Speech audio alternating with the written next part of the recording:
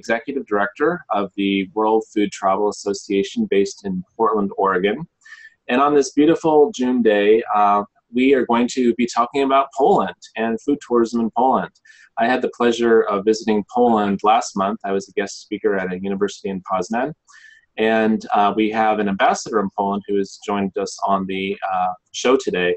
And I was really quite impressed with everything that's going on from the Polish food, the Polish drink, the Polish hospitality, and even the nature is beautiful in the history. So I thought, you know what, we need to do a show on Poland. So I'd like to introduce Kasia Janiszewska. I say that kind of close. And Kasia is our ambassador in Poland for the association. So Kasia, would you like to say hello? Hi, nice to meet you. Hello. And then we also have Malgorzata Rose, who goes by Sarna, and she is the owner of Poland Culinary Vacations. Hi, Sarna. Hi, nice to see you. One of the things I appreciate about the Polish people I've met is that they often have short names, because I don't know if it's for your convenience or for non-Polish people, but it's so much easier to say Kasia or Sarna than your full name. Yes, that's true. So Kasia, let's start with you, because I met you, well, I've known you for a couple of years, and we've been talking by email and things that you do for the association in Poland. But then I met you at the airport in Warsaw, and you brought me to Poznan, and we experienced Western Poland together. So tell us a little bit about what you do in Poland, what your work involves, what your day job is, and what you do for the association in Poland. In Poland, it's a normal day. I work at the university, but I'm very passionate about food and food tourism, because at the university I work at food department, and I like everything what's connected with food, because I like eating. And I like traveling. That's why I started to be an ambassador of World Food Travel Association, because I think that connecting these two things, traveling and food, it's really good composition. Indeed. Food and travel are something that everyone always loves, for sure. And had you been to Poznan before you met me? You must have. Yes, of course, yes. Yeah, and Poznan is known for the croissants, right? Yeah, it's called Martin's croissant. Yeah. And they are very famous, and they've got some festivals about this croissant. But every part of Poland have different tastes, so you cannot find them in my city, which is Olsztyn. So in Poznan, it's really famous, yeah. So let's look and see where your city is, because I think a lot of people, well, first of all, let's show people where Poland is. Some people may not know exactly. So here we've got Europe. Can you see my screen? Yep. And there's Poland, and Poland is really a huge country. I don't think a lot of people know that. I mean, look at that. And so now let's get closer here. Okay, so now, Kasia, you're from this town here, right? Yes, exactly. Olsztyn, is that how it's called? Olsztyn. Olsztyn. Okay, Olsztyn. And let's see, here's Warsaw. So Warsaw is kind of on the eastern side. And then Poznan here, and we took the train, and that was what, about 2 hours, 2.5 hours? Yeah, we can say 2.5 hours, sometimes 3. It depends. Yeah. And so here's Poznan here, and we'll look at some of the things that we experienced in Poznan.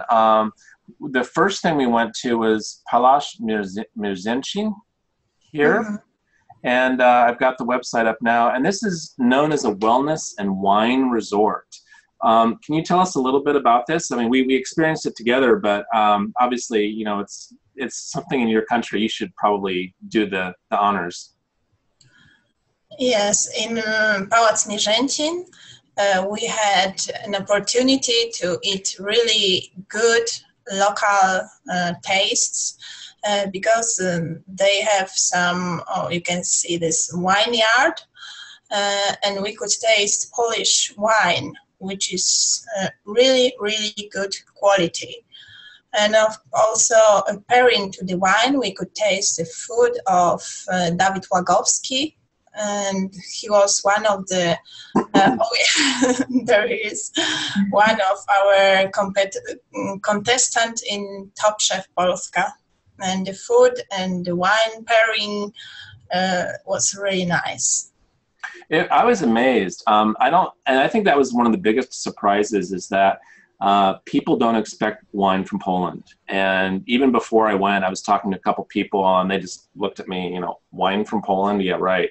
But, Germany has wine, Czech and Slovakia have wine.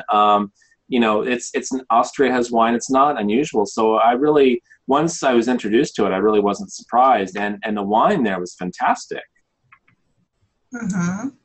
Yes, and the wineries started to formulate a few years ago in Poland because it was traditional drink, but during our history, which was very rich, we forgot about wine and that we can have our own.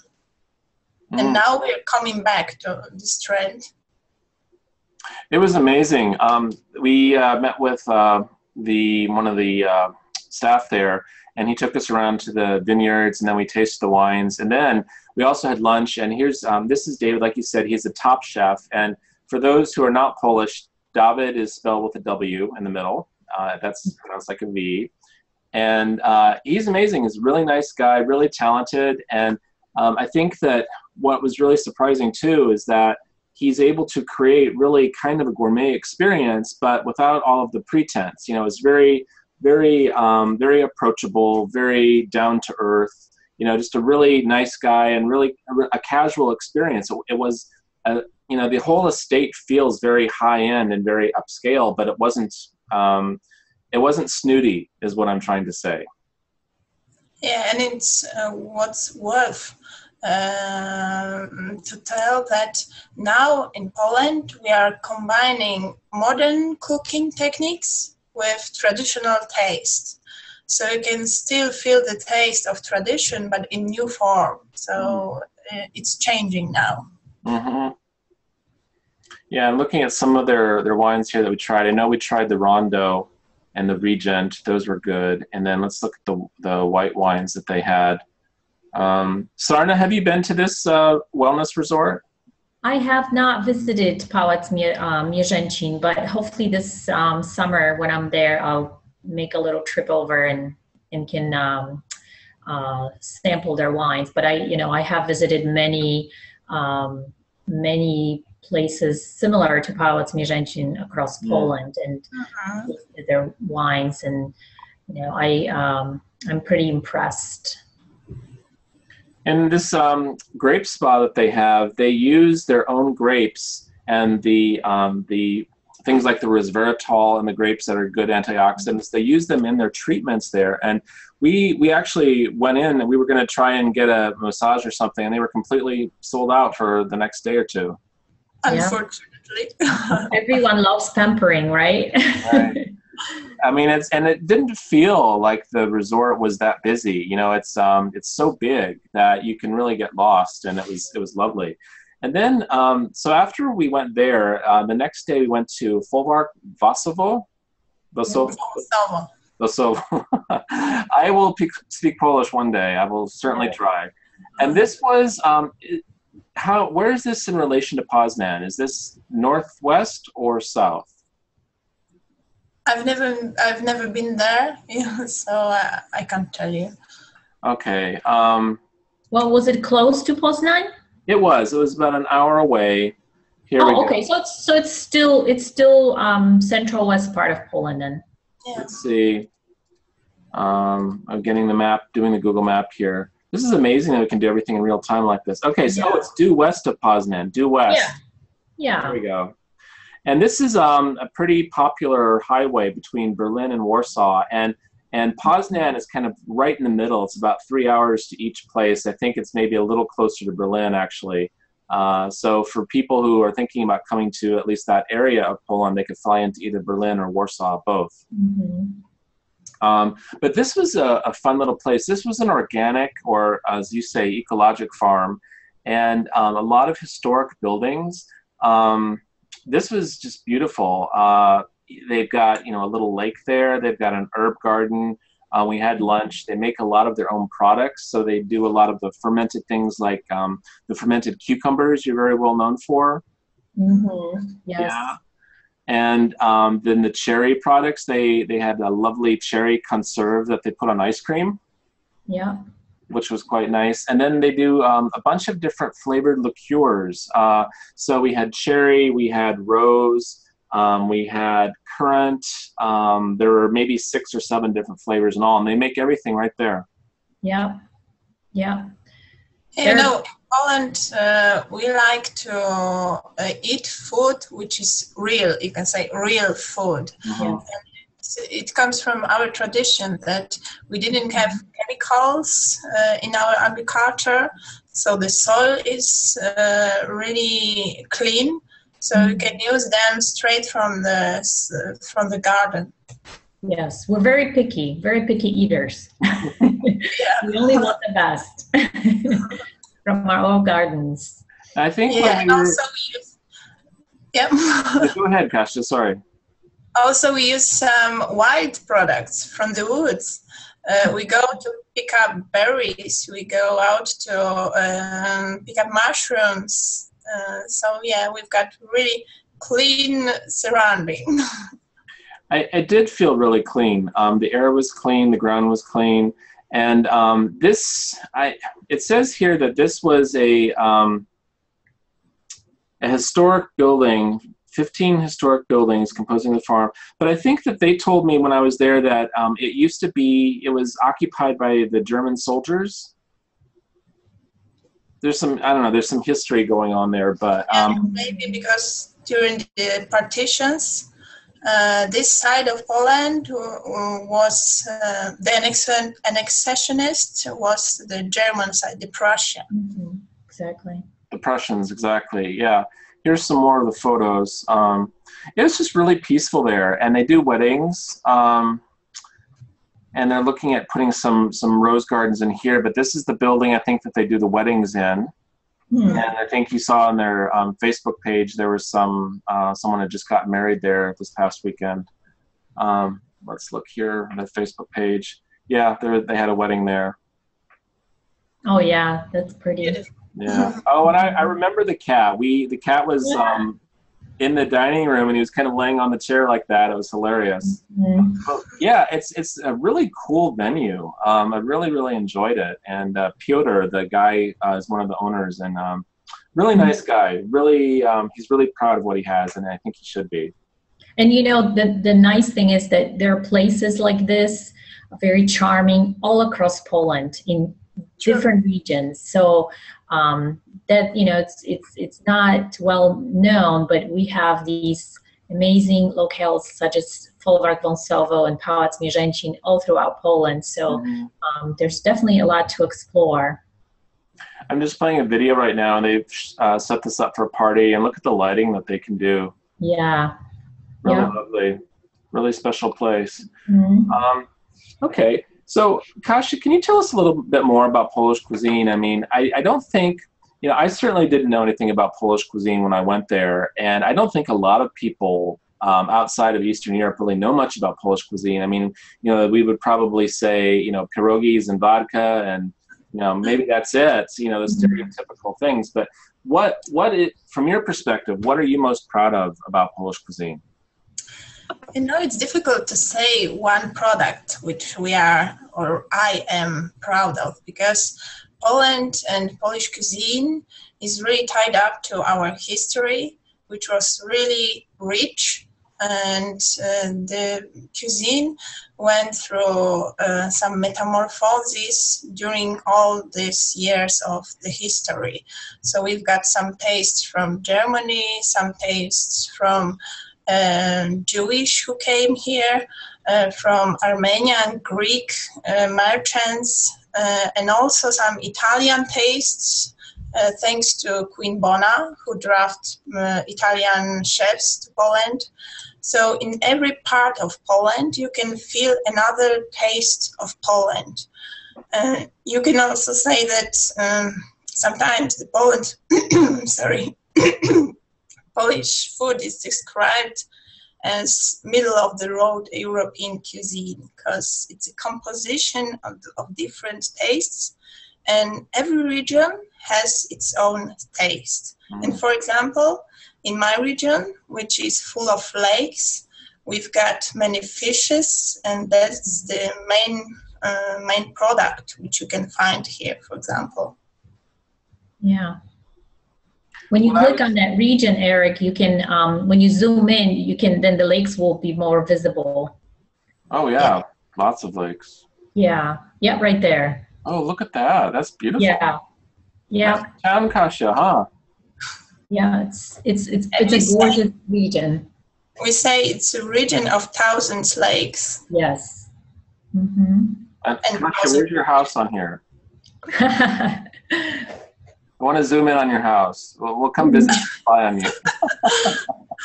Somewhere near. You're really close. Yeah. But you can see all the forests. There's just water, a lot of water, and a lot of forests. Mm-hmm. It is. It's very nice. Now let me ask you something then.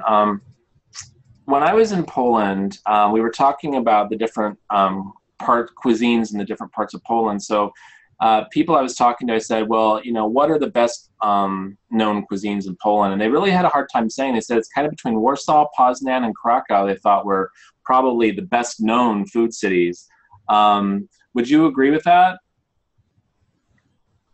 Yeah, a little bit. Yeah, Krakow and Poznań and Warsaw, they're the biggest cities. So the cuisine, it's more, I could say, maybe sophisticated, because they concentrate some marketing on some products. And for example, in Krakow, you've got bagels, which are typical for Krakow. And for example, in the south, in the mountains, you've got specific cheeses. You can show them. I've sent you some pictures from our mountains. It's, for example, oscypek, or... Which one do you want? This one? This one? No. Yeah, the last one. Mm-hmm. Yeah. And these are typical cheeses from the south, from the mountains, and you cannot find them in another region. Yeah, so in Krakow, yes, you can find them. In another region, for example, in Poznań, we talk about this Martin's bagel, and in Warsaw, it will be different food. Yeah. Let's see, I lost my ability. The St. Martin's, they're more like croissants. Croissant, oh yes, so not bagels, croissant. Mm-hmm. Let me get a picture up of that so people can see what we're talking about. Yeah. And they actually, this is the croissant school that we went to. Oh, you did get the presentation. That's awesome. Yeah, that was a lot of fun. Mm-hmm. Yes, there it is. And this guy, I remember this guy. He was funny. He did one of the presentations. Yeah. So did they make you wear the chef's hat? Well, we talked about that, and they had a pink one, and they were making fun of the boys and the girls. And this is really what they look like. They're big and they're heavy, which you don't expect. They're really heavy. Yes, delicious. This is the company Rogalowa. Mm-hmm. Rogalova, yeah. And this guy was there too. He was funny. They do tours in, they had English, Polish, of course, German, and they have a guy who speaks Arabic too. Wow. Nice. Yeah, that was a lot of fun. It was a really nice experience. So we talked about the different influences of the different cultures and so on, and now we're talking about some of the characteristic products. Let's go back to the map of Poland. So we know that those croissants are from this area. We know that some of the cheeses are here from the mountain area, which those are beautiful mountains, by the way. And your area is known for fishes. Warsaw is the big cosmopolitan city where you can get every cuisine and, you know, the high-end chefs. And I think, isn't there 1 or 2 Michelin star chefs in Warsaw? Yeah, we've got 2 Michelin star restaurants. One is Atelier Amaro, and the second one is Senses. So they're the greatest restaurants in Poland. And they are in Warsaw. Now, when people are eating out in these bigger cities, obviously they can have Polish wine if there's Polish wine on the menu. When we were in Warsaw, we saw Hungarian wine on the menu. So there are some other options of exploring some of the other beverages from the region too, right? We also say that we are the only manufacturer of mead. Because it was really traditional drink before the wine, and beer and mead, these were the drinks which you could find during the history. And also we are now known for vodka, clean vodka, but earlier it was liqueur or tinctures. So we have also many varieties of tasty vodka or liqueurs. Tell me about the buffalo grass vodka. We bought some. I brought some home with me, but I didn't try it yet. Oh, you haven't? You have to try it with apple juice. With apple juice, really? Okay. Typical drink. What's that, Kasia? It's a typical drink to drink this with apple juice. Nice. I also brought back some cherry vodka. I brought back 2 bottles, and there's only 1 bottle left.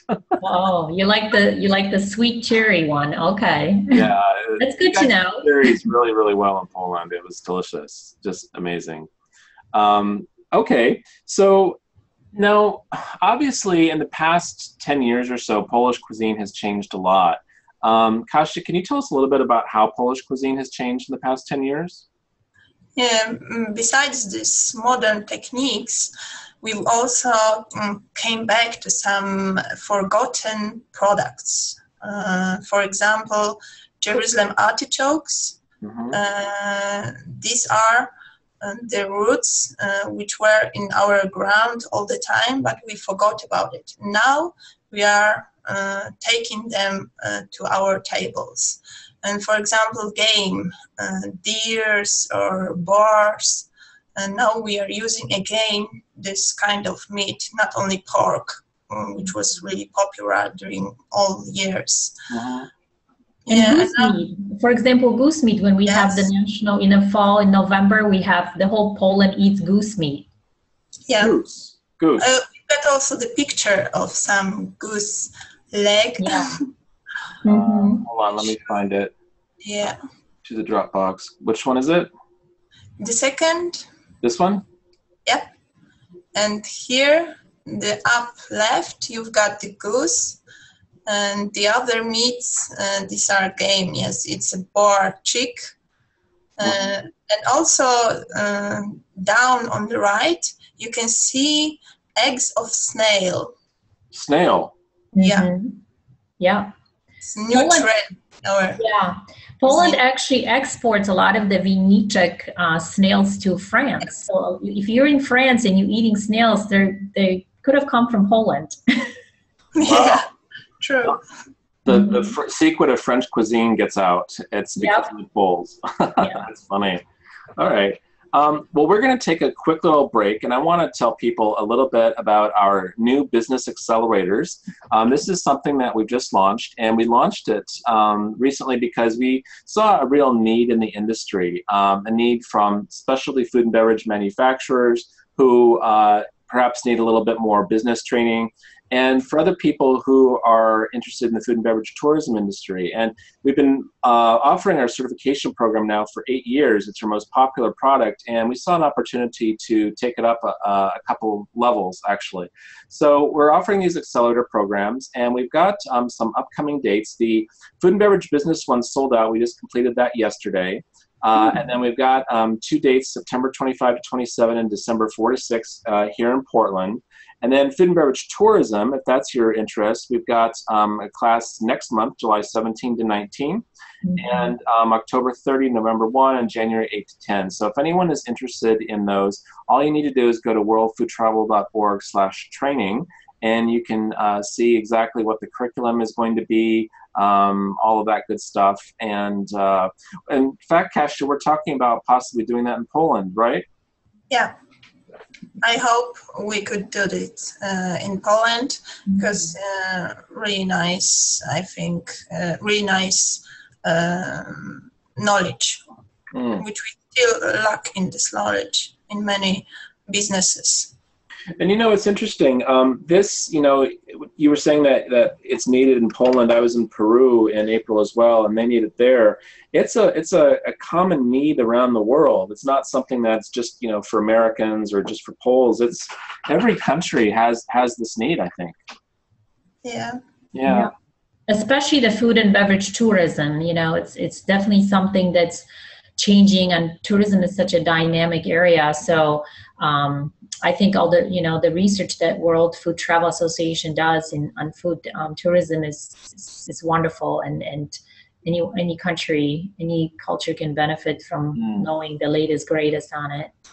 Well, Sarna, since you mentioned the research, I was going to close with that, but I'll show everyone right now.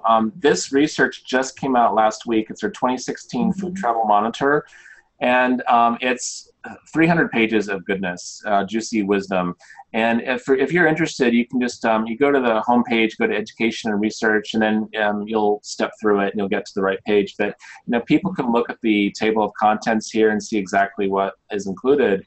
And one of the things that's really interesting is the psychoculinary profiling, which every person has up to 3 major profiles, and there's 13 total that you can have. But also destinations can have a psychoculinary profile. And we didn't do Poland this year, but I hope we will next year. I would say Poland is probably authentic, and maybe, I don't know, there's a couple different ones that it could be, but maybe we'll find out next year. Yes. So, Sarna, let's talk a little bit about you now. Let's shift gears. And so you run Poland Culinary Vacations. How did you get started in creating a tour company to Poland, a food tour company to Poland? Well, it's really my love and passion for Poland, for everything Polish, Polish cuisine, Polish culture. So it really, I launched Poland Culinary Vacations out of that love and passion for Poland and for travel. I live to travel, and when I travel, I eat. I love to discover cultures through the kitchen. So this was born out of love for my country, for Poland, for Polish cuisine, and for travel. Nice. And so I pulled up your website here, and I see that you've broken things up by regions. Do you think visiting the different regions is the best way to see Poland, or do you think you really just need to see the whole country? Well, I from the beginning, just like Kasia said, every region has something unique to offer in terms of cuisine and dishes and unique drinks. So from the beginning, I knew I wanted to focus on offering in-depth, unique, regional culinary and cultural experiences. So instead of, having tours all over Poland where you waste a lot of time traveling between the destinations and the cities, I wanted to get to one region and explore it in depth. Get into the countryside, get with the local people, the markets, of course, do the cultural sightseeing, the must-sees. Poland has a lot of UNESCO World Heritage Sites. So I definitely wanted to, focus on kind of a slow-paced way of visiting places. And Poland, as I mentioned, has so many unique, wonderful, quiet places like the ones that you visited, palaces, castles, manors, boutique hotels in the countryside, organic farms.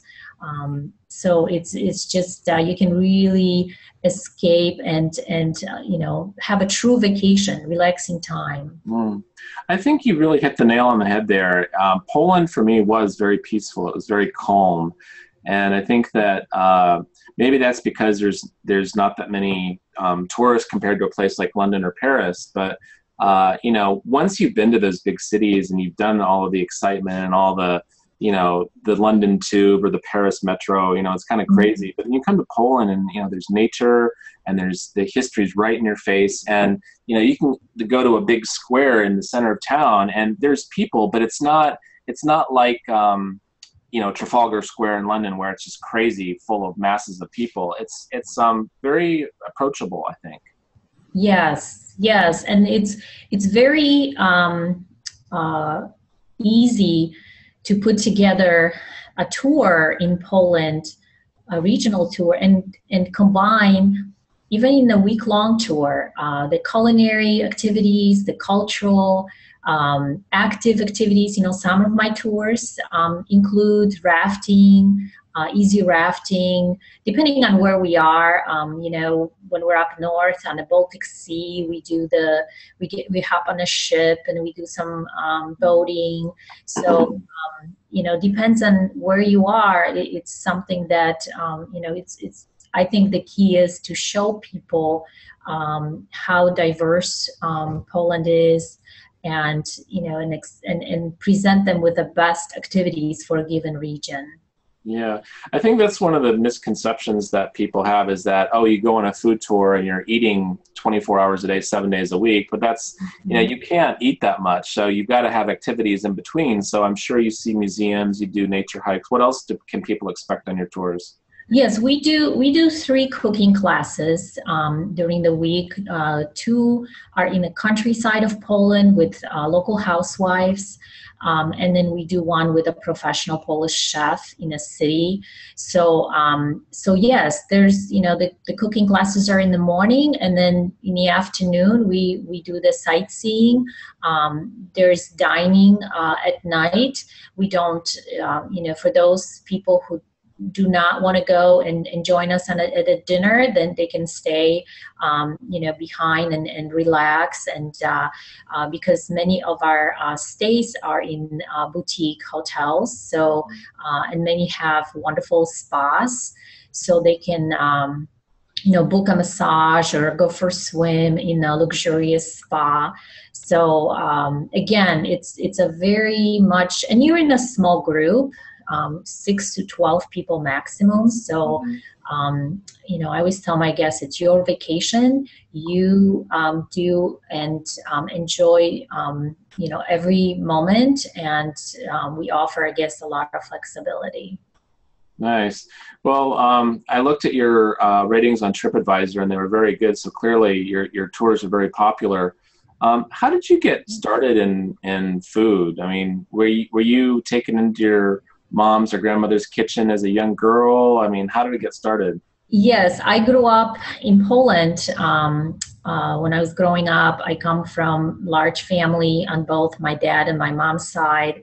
You know, whenever we had celebrations, first communions, weddings, we would, you know, cook together, and, you know, be involved in community events, festivals. So that was definitely something that, you know, exposed me early on to baking, to cooking. My grandma Maria was a phenomenal baker.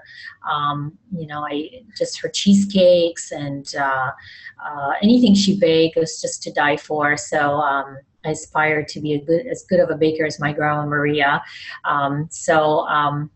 And then when I in my professional career, when I travel the world, I was always really, I enjoyed and had the best memories when local people would invite me over to their homes and cook a meal, and I would dine with their families.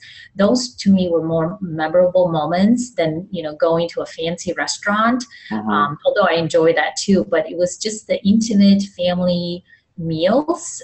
So I knew that when I started Poland Culinary Vacations, I wanted to incorporate that into the program, just to, you know, make sure that we had those intimate family meals.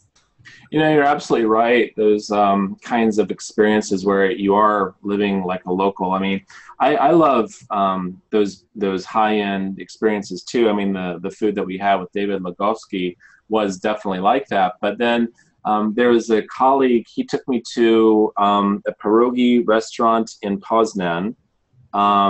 It means tasty in Polish. Smaczny. Smaczny, yes, yes. And right there on the square, and it was wonderful. And it was like a little kitchen in someone's home. And then they were also innovating with pierogies. So in addition to the standard boiled ones, they had baked ones. They had different fillings. So they had things like goat cheese and red pepper and, you know, things that you wouldn't expect. So they're really trying to innovate there. But yeah, pierogies, you know, pierogies are very special. Every Pole loves pierogies. And in fact, one of my trips, the August trip that I have in Krakow is scheduled around the annual pierogi festival. So if you want to taste the best pierogi in the world and all kinds of pierogi, just, you know, that's the trip to make is the one in August in Krakow that is scheduled around pierogi festival. Okay, now I have to ask you both, what are your favorite Polish dishes? Kasia, let's start with you. I would say pierogi. Yeah. See, I told you. I'm not lying. Yeah. And what flavor of pierogi do you like? I love every flavor, with meat and also with sweet fillings, with cheese and fruits. There's so many varieties that you can eat them every day. Nice. And Sarna, what about you? What's your favorite? I would say, you know, well-made pierogi, homemade pierogi, like the ones my grandma Victoria made. The Russian pierogis, they're called Russian, but, you know, I don't know why they're called Russian, but they're with potato and cheese and lots of pepper and sauteed onions. They're, you know, if they're made right, they're the best in the world. And then I would say Polish soups. You know, now in the summer you get the chilled soups, chłodnik, they're called chłodniki. They're amazing. And then, you know, the borscht, the pickle soup, yeah, you know, szczawiowa, sorrel soups. So I think Polish soups, you know, we children are raised on soups in Poland. We have to eat them as children without exceptions. Our parents make us eat soup. So I think that, you know, our soups are phenomenal. They're the best, and they're very healthy because they have a lot of vegetables. So the light in my office, it's an automatic, so it turned off. Should I turn it back on? Yeah, it was a little dark. I'm just trying to find my pictures from my trip. I'll turn it back on. And because I think that, here we go. Yeah. Okay, I'm going to share my screen again. I found my pictures from my trip. And what soups did you taste when you were in Poland? What did you get to? This one is one of your most popular ones. Oh, żurek, sour soup? Yeah. Okay. That was absolutely delicious. Mm-hmm. Well, what's that made of? It's fermented rye. Usually it's made from fermented rye. It's kind of like a starter, you know, like you would make rye bread. Okay. But there was more in it. There was some bacon or something too, I think. Mm-hmm. You can add bacon, white sausage, hard-boiled eggs. So, but yes, this is a very much Polish soup. Like if you would, you know, say what's a typical Polish soup, definitely żurek. Yeah, żurek. And then, Kasia, do you remember the soup that we had at that restaurant with the clear borscht that night?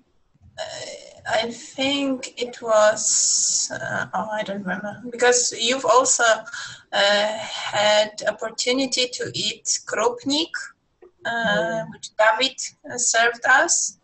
Oh, I love krupnik. That's like one of my favorite soups too. I remember this borscht because I'm kind of weird about beets. I don't normally like to eat beets that much. Sometimes I do. But when you talk about borscht to us, it's a thick soup and it's really heavy on the beet. And this was more like a broth. Yeah. Mm-hmm. And it was also probably made from fermented beets, and it was sour because of this fermentation. So it's really tasty and it's clear. Mm-hmm. You can serve it, as you can see here, with some pastries or... It's a croquet. Was it a mushroom croquet?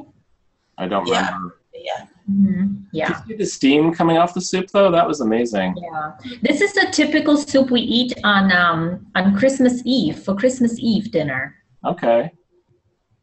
Yeah, that was here we are at the restaurant. Mm-hmm. This is in Poznan. Yeah. And there we are. There's Kasia right there. Okay. Katarzyna and Marcin. And this was nice. These were stuffed apples or something. Yes, because we were eating duck, and we serve ducks with apples, and I think these were also with some cranberries. So these are taste sweet. Is this Ratuszova? Was that Ratuszova restaurant right on the Market Square? Yes, it was. Okay. It was. Yeah. And here I am with David, and he's showing one of his dishes here that he made. Yum. Yeah. It's making me hungry. It's amazing. And here we go. This was the dessert that he made. And he was talking about these balls and how he makes them. They're not easy. Yeah, molecular, a lot of Polish chefs are actually combining molecular cuisine, into Polish weaving and into the Polish kitchen. So it's wonderful to see that. Mm. Here's the soup that he made right there. And Kasia, was that a carrot soup? No, it was corn soup with some local cheese. That's right. It was corn. Yeah. Corn. It was really unusual. I mean, in a good way. It was delicious. Oh, is that like, what was it? The twaróg? Was it with twaróg? Yeah, but salty one. Oh, salty twaróg. Okay. Yeah. And one of the things that you see a lot in Poland is rapeseed oil. And this Polish małżeństwo makes their own oil, and they infuse it with leeks. Yum. So, you think, oh, that's olive oil with basil, but it's not. It's rapeseed oil that they've made themselves with leeks. And did you like the taste of it, Erik? Yeah, I do. I love leeks. I think leeks are lovely. I think, though, the rapeseed oil is it's a lot lighter than something like an olive oil. Yeah. Yeah.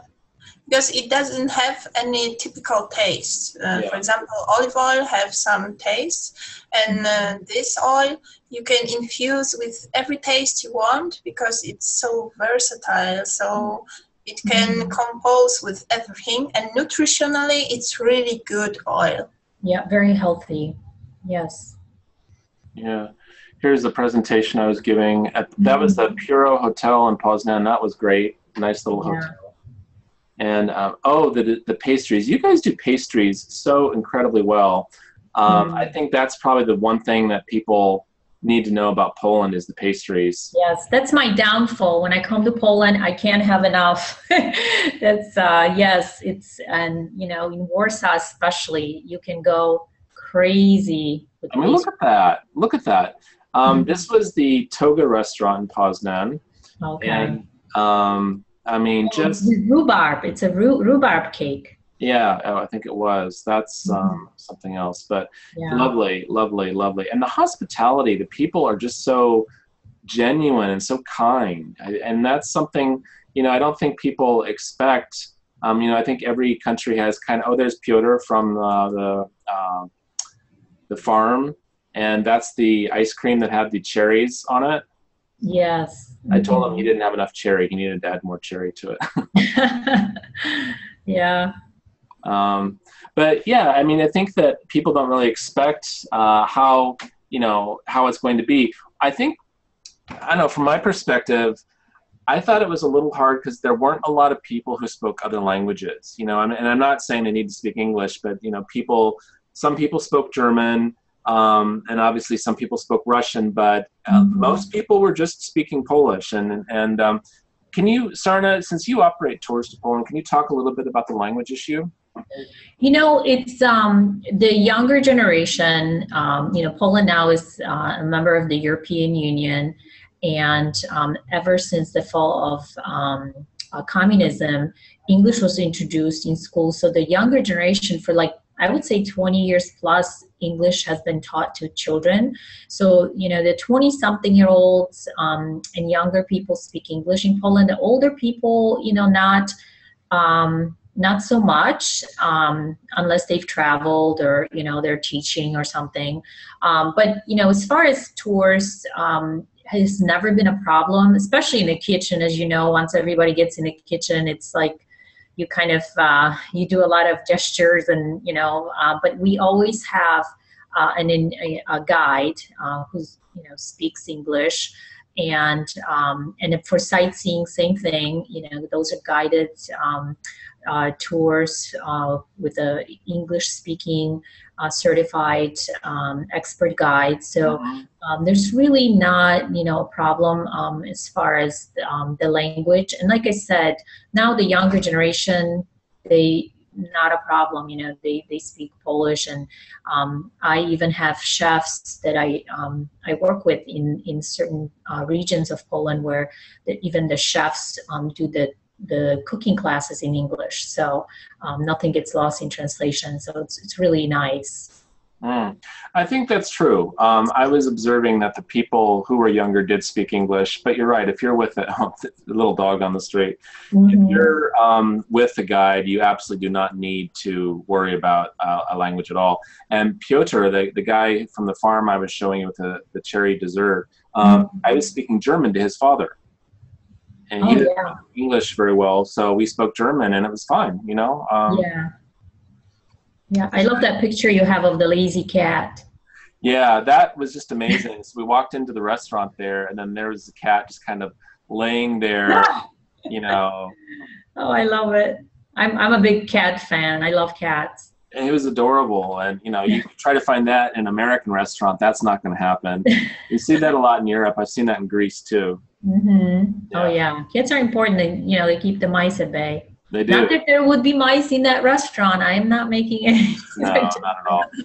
So we need to start wrapping up here, but I think that what I'd like to just say is that I think Poland offers an amazing opportunity for people who, they've done the Spain, the France, the Italy, they've done all the big food destinations. They've been to London, Paris, Hong Kong, New York, and they're looking for something different. That's one of the things about foodies. We're explorers, and we like to always experience something new and different. And Poland really offers that. I mean, I think that whether someone comes on their own or for business or as part of a tour with Sarna, for example, you're going to have a great experience. The hospitality is there, the food quality is there, the variety is there. The sense of discovery is really interesting. These were the alcohols that I talked about, like a rose liqueur. Now I make a rose martini and I make my own homemade rose vodka, but really? With organic roses here. But see, here were different ones, and I forget which one was the rose one, but that going into a cafe and seeing all these things, and it's kind of exciting not being able to read these labels because you can just try them all. Yes. Yeah, I can see gruszkówka, pigwówka, yes, kwiatu, yes. Yeah, so you haven't tried the rose petal jam? No, I didn't try the jam. I think I brought one home though. Oh, okay. Yeah, but I think also too for people who are visiting Poland, Poland is not an expensive destination. It's it's prices are very fair, and I think the quality, the value for money that you get is very good. And I think it can be a really interesting destination for people who are looking for the that new kind of experience. Right, and we don't have the euro yet, so now it's really good time to come to Poland before we adopt the euro, because there's talk about Poland adopting the euro. So definitely come now, before the euro is introduced, when we still have the Polish zloty. The people I talked to though, they thought Poland was not going to get the euro. Do you think they will? Well, who knows? I mean, it was actually supposed to, I think, this year, but it's still postponed. So it's a good thing. I know most people don't want the euro because it's going to make things expensive. That's exactly what happened in places like Italy and Greece when you had something that was 3,000 lira in Italy, which would have been about $2, and then now all of a sudden it was €3, which is a lot more. Right. You know, it's almost 50% price increase, and that was overnight. And the local people suffer too. Yes, definitely, definitely. But yeah, now it's a really good time, especially this year, the dollar has risen up against the Polish zloty. So if you haven't made your summer plans yet, summer, fall, definitely come to Poland. Kasia, do you have anything, any further thoughts to leave us with today? Yes, please come and visit our country. It's really full of tastes and experiences. Yeah, it's a lovely experience. In the Warsaw airport, I thought was really well organized, and people can take trains as well. You can take the train from Berlin. You can rent a car. That was not difficult. Mm-hmm. Yeah. Really? It's really easy to get around Poland by buses. We have these really nice buses now that offer Wi-Fi. Our train system has been greatly improved within the last few years. There are beautiful biking areas if you like to combine, culinary with biking. In fact, one of my ideas is in the northeastern part of Poland that Kasia's from, in Mazuria and Podlasia, is to do a culinary tour that will, for active participants, will combine biking on the green Velo biking trail that's running through the eastern part of Poland. So, again, you can just really, bike from these beautiful destinations and stop and taste the food along the way in agrotourism farms, enjoy the nature. So just amazing places. And, you're not that far. I mean, you can fly into Warsaw from anywhere. It's so close. Great international connections. I flew in from London, almost missed my flight, but I made it. So. Oh, yeah. So, and yeah, most major cities across Poland have modern airports now, from Gdańsk to Wrocław to Poznan. Even in Olsztyn now we've got an airport, so you can go straight to the Thousand Lakes region. Yes, I think now they started a flight from Wrocław to Olsztyn, right, for this summer? And from London now, so the connections are building. That's good. When I was looking at coming, if I flew LOT Polish Airlines, the connections were very good. But because of my airline system, I'm on One World, I was flying British Airways, and it was a little trickier. I really could only fly into Warsaw. I could not connect on that network to Poznan. I would have had to purchase a separate ticket. So I think for people who don't fly LOT Polish Airlines, you really need to just come into Warsaw and then plan your trip from there. But, like I said, it was super easy. You can take the train from the Warsaw airport to the main train station downtown. The tracks are very clearly marked, and it doesn't matter that you don't speak Polish, because you can work out the letters and figure out where you're going and get your ticket, and away you go. Exactly. I'd like to go to the mountains in the south next time. I love mountains. Yes. Krakow, I think that might be the place to visit next time. Definitely. I think you would really enjoy it. And, it's the home of the Highlanders. They're called górale, and it's the cheese that Kasia was talking about, the smoked sheep cheese. Yeah. They actually make it. And we, on my tour, the Cooking Your Way from Krakow to Zakopane, we spent 4 days in Podhale region where the Highlanders live, and we cook with them, we dance with them, we dress up in their costumes. They're fascinating people. Nice. Just very proud. Nice. Have their own dialect and beautiful songs and cuisine too. Lovely.